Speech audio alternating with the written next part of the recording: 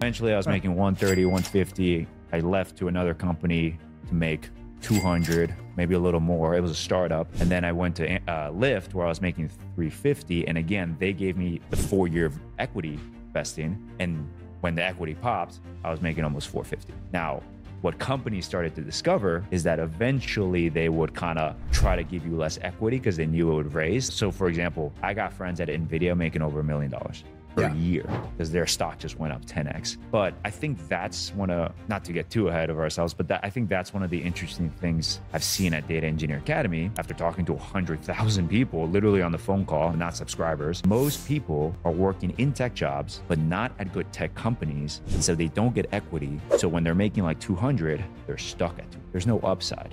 And so what's crazy is the skill level of these guys and the skill level of the guys at big tech, there's like a 10% difference, 20% difference. But the pay is sometimes 3, 4, 5x.